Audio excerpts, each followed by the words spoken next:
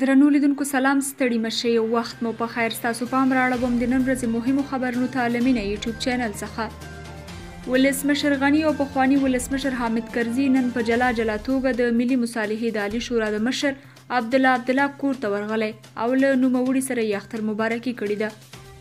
ولسمشر غني وایي تېره شپه د امریکا د بهرنیو چارو وزیر مایک پمپیو له ده او د مصالحې د عالي شورا له مشر ډاکټر عبدالله سره ټلیفوني خبرې کړې دي او د افغان حکومت له لوري د 2000 طالب زندانیانو د خوشي کېدو له پریکړې هرکلی کړی دی. ولسمشر غني دغه راز پر خپل ټویټر لیکلي. پمپیو ټینګار کړی چې امریکا به د اوربند غځېدو او بین الافغاني مذاکراتو پیلېدو د پیل لپاره فشار راوړي. افغان حکومت نن د طالبانو 100 تنه بندیان له زندانه خوشي کوي. د ولسمشر غني د امر مطابق ټاکل شوي نن 100 تنه طالب بندیان د افغانستان له بېلابېلو زندانونو آزاد شي. د ولسمشر محمد اشرف غني د امر مطابق د اختر په ورځو کې د طالبانو له لوري د اوربند اعلان ته د حسن نیت ښودلو په موخه د دې ډلې 2000 تنه بندیان خوشي کیږي. د امریکا د بهرنیو چارو وزیر مایک پمپیو د طالبانو او افغان حکومت له لوري د اوربند اعلانولو هرکلی کړی دی او زیاته کړې ده چې اوربند طالبانو او افغان حکومت ته فرصت ورکوي چې د یو سولیز افغانستان پر لور نور ګامونه پورته کړي.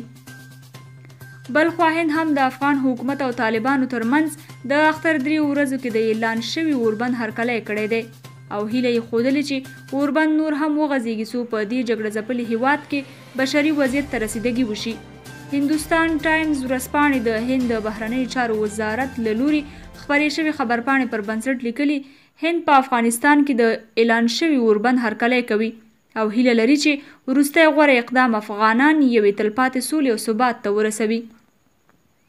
د عامه روغتیا وزارت چارواکي وایي په تېرو 24 ساعتونو کې د هیواد په کچه د کورونا 1501 نوي مثبتې پیښې ثبت شوي چې ورسره د ټولو مثبتو پیښو شمیر 11,103 ته پورته شو. په افغانستان کې د یونیسف یا د ماشومانو وجهي صندوق پولیو څانګې مسؤلین وایي د کورونا وبا له امله په ټول افغانستان کې د پولیو د مخنیوي کور په کور کمپاین درول شوی او په تېرو 5 میاشتو کې 11 مثبتې پیښې ثبت شوي دي چې ډیری یې په جنوب او ختیځو ولایاتو کې رامنځته شوي. د کورنیو چارو وزارت چارواکي وایي د هیواد په بېلابېلو ولایتونو کې د اختر او اوربند په لومړۍ ورځ کومه لویه امنیتي پیښه نه ده رامنځته شوې. د قطر، اندونیزیا، ازبکستان، جرمني او ناروې بهرنیو چارو وزیرانو د یوې ګډې اعلامیې په خپرولو افغانستان کې د حکومت او طالبانو ترمنځ د اعلان شوي اوربند هرکلی کړی دی. امریکا له کورونا وبا سره د مبارزې په موخه پاکستان سره د $6 میلیونه مرستې اعلان کړی دی. په اسلام آباد کې د امریکا سفیر پال جونز د کوچني اختر په مناسبت خپاره کړي پیغام کې پاکستان سره د یادې مرستې اعلان کړی دی.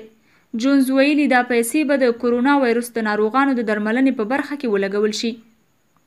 او آخري خبر هم دا چې د وینزویلا ولسمشر نیکولاس مادورو له ایران څخه مننه کړې ده او ویلي دي چې هیواد یې ویاړي چې د ایران په څیر پیاوړي ملګري یې ترڅنګ ولاړ دي. هغه زیاته کړې ایران او وینزویلا دواړه د سولې غوښتونکي دي او حق لري چې یو بل سره پراخې اقتصادي اړیکې ولري. قدرمنو کتونکو، دا و د نن ورځې مهم خبرونه. تر سبا او نورو خبرونو په پاک خدای سپارم. د الله په امان.